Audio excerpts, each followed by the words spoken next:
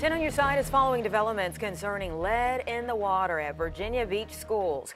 After seeing our coverage, Congresswoman Elaine Luria sent a letter asking the school for more answers. And they quickly responded, but didn't answer all of the questions. Our Stephanie Harris spoke with the Congresswoman and the school superintendent to try to clear this all up. Yeah, Congresswoman Luria says that she's still uncertain why it took a month from getting the lead levels information to then giving it over to the public. Superintendent Dr. Aaron Spence says he waited to let parents know so that they had complete and accurate information. But how long should that take?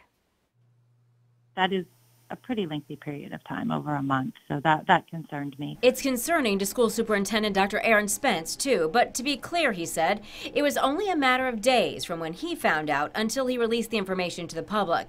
He still doesn't know why it took so long for the test results to get to him. That's why Beach Schools hired an engineering firm to look into it. We feel strongly that we need to conduct a review, and that we will understand following that review how to improve our process, and we will share those findings with our community when we have them. Congresswoman Luria also questions whether district officials created a false sense of safety with the information they released. The district reports low levels of lead at 15 parts per billion, but standards set by the American Academy of Pediatrics show that's still too high, advising levels should be below 1 part per billion.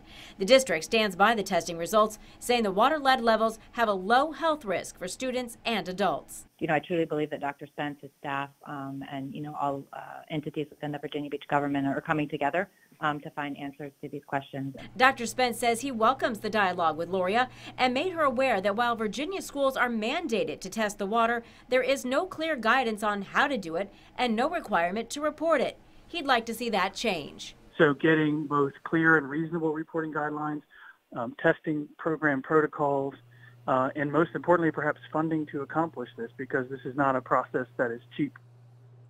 Both the Congresswoman and Superintendent agree that the health and safety of students and staff is the top priority here, and they will work together moving forward to make this happen. Stephanie Harris, 10 on your side.